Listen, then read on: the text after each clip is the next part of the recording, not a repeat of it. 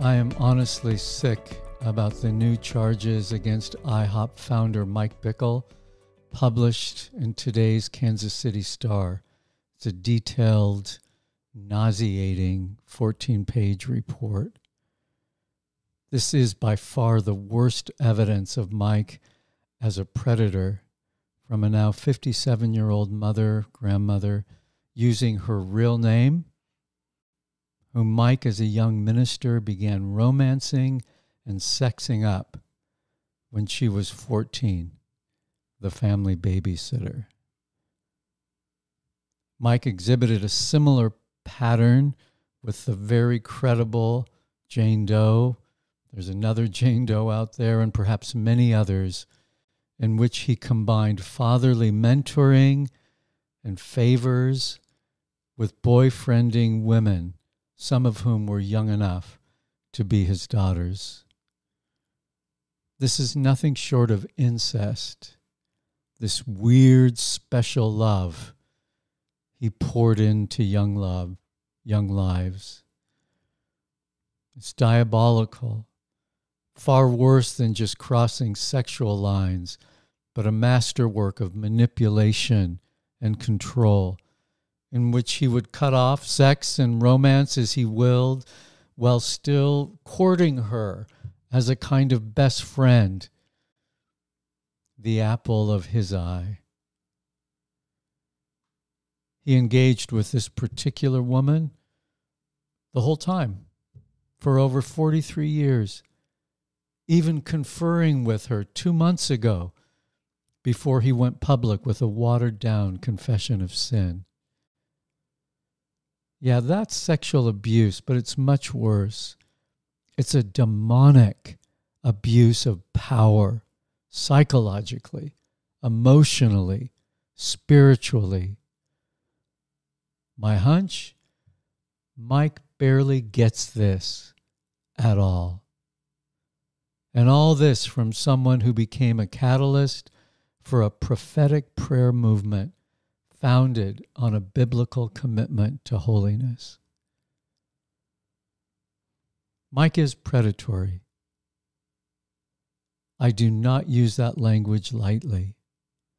I have not used it before. He has sown something rotten into the foundation of IHOP KC. He's as tenacious as they come, so his gift undoubtedly keeps on giving.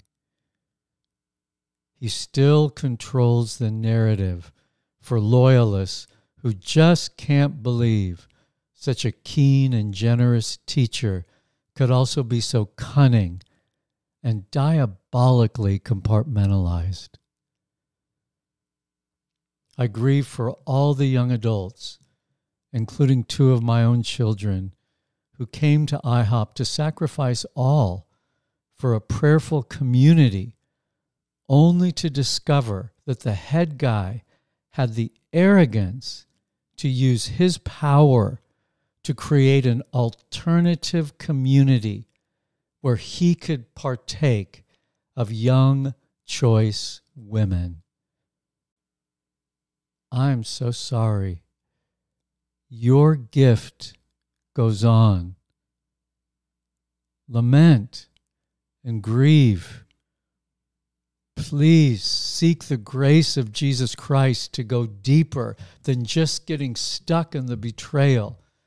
You have to go through that betrayal and live in that as long as you need. But you've got to come through it for Jesus' sake, for the sake of people who need to know the gift of your redeemed suffering.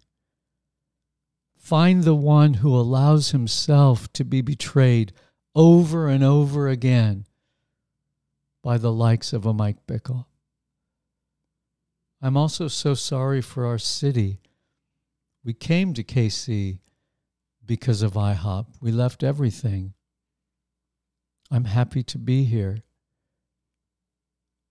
IHOP KC helped make this place better. But I doubt if IHOP can now survive. I grieve over that. We suffer without a robust prayer furnace. But we suffer more from the rotten core still being exposed.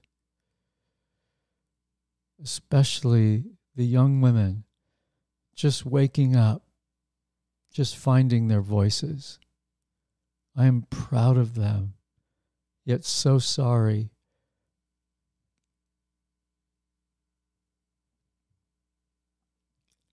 For the mangling of their bodies and souls and spirits. I'm so sorry about this. It makes me sick.